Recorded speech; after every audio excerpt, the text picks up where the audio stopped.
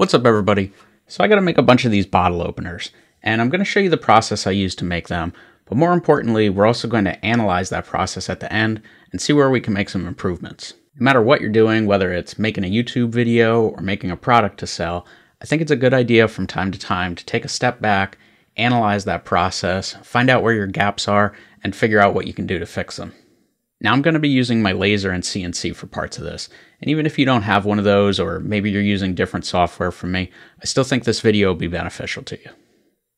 I'm going to be cutting these out with my CNC router. I have the file posted on my website for free if you'd like to make one of these. I'm using Carveco Maker Plus for this, which is some amazing CNC software. If you'd like to learn more about it, I'll put some links in the description to some more in-depth videos. This portion of the project consists of 3 tool paths. First, it will cut a pocket for the insert.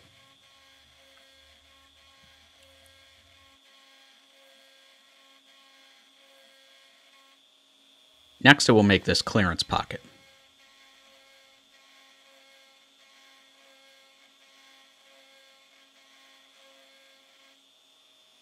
And finally, it will do an outside the line profile cut. I've put in some tabs to keep the pieces from flying around. I was able to fit 18 of them on my material, which measures 5.5 by 24 inches. Now that the first piece is done, I can reset the CNC and move on to the next operation.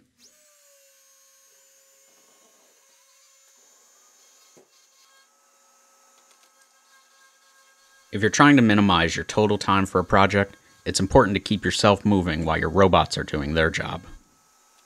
These tabs are only 1/10 of an inch of material and are pretty easy to just break by hand. I find it best to push the part out through the bottom so I don't get any tear out when they break off. You could also use something like a jigsaw or oscillating tool to cut them apart, but this takes more time. Once all of the pieces are off, I can move on to rounding over the corners. I'm probably a little overcautious here, but I like using a push block to hold my workpiece. I continue the process of swapping material out on the CNC and rounding over the corners until all of the pieces are done. Next, I need to sand every piece. This is probably the most labor-intensive part of the whole project. Now that we're done with the sanding, we can move on to the next stage, and that's going to be laser engraving my logo onto each one.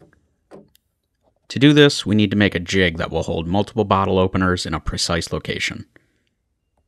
I'm going to be using Lightburn and my X-Tool D1. If you'd like to learn more about this laser, I'll put a link in the description. There's 3 elements to this design. The outline of the bottle caps, this blue line here which serves as a reference to start from, and of course my logo.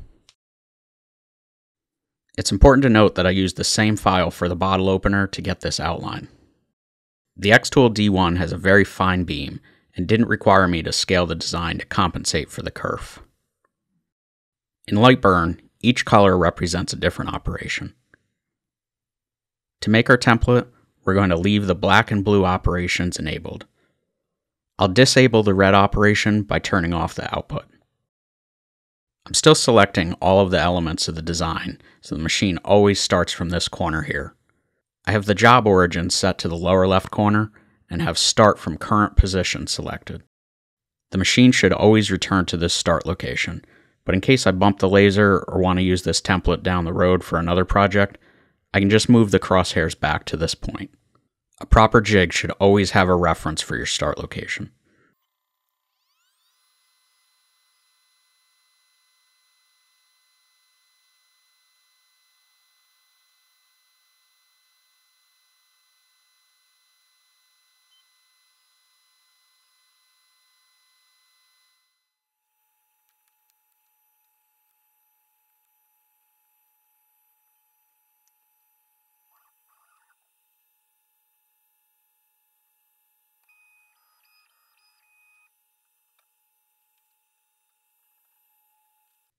Now that we have the jig cut out, we can start engraving my logo. We'll enable the red operation and disable the others.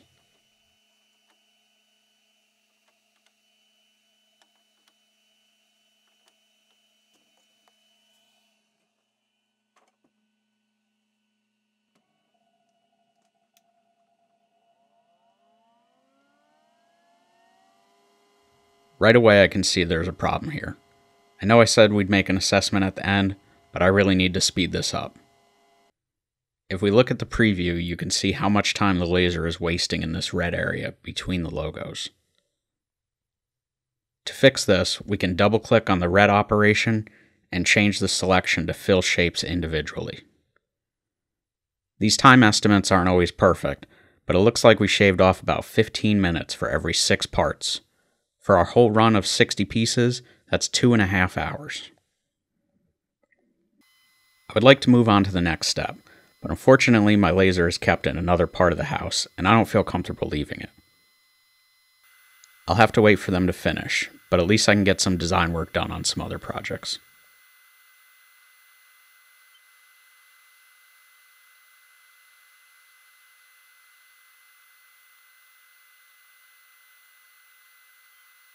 There was a little bit of residue left after engraving, so I quickly hit each piece on the sander again.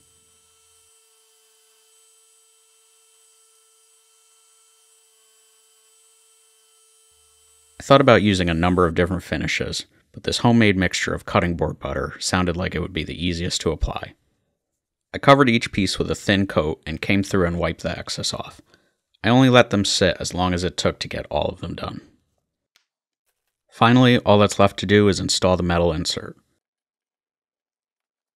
I use a self-centering drill bit. These save a lot of time and only go deep enough for the screw.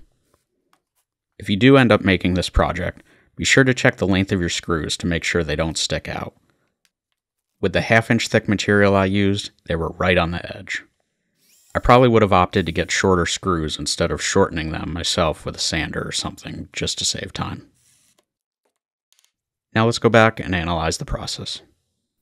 So the CNC part was pretty good, and it actually timed up perfectly with rounding the edges over.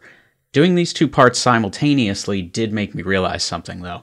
I probably need to get another dust collector for my shop because I use the same vacuum for my CNC and my router table. And if I do operations on both of them, I need to pick which one has the dust collector on it. I probably could have sped the CNC part up just a hair by combining the 2 pocket tool paths together. Instead of doing 16 individual pockets for the insert and then coming back and doing 16 individual pockets for like this inside piece, I could have just done them together, and that would have at least saved on rapid movements. It wouldn't have had to jump around so much. Sanding was the real time killer here. I really think I could have saved some time by using something like one of these sanding mops. I made these out of poplar and oak and noticed that the poplar got a lot more tear out in the sides, and this required a lot more sanding. So I could either fix this by adjusting the feeds and speeds on my CNC, or maybe just not even making them out of poplar at all.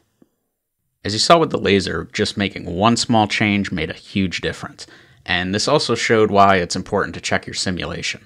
For the more hands-on tasks, like installing this insert in the back, the only way I can really see to save any time would be to get some assistance on it.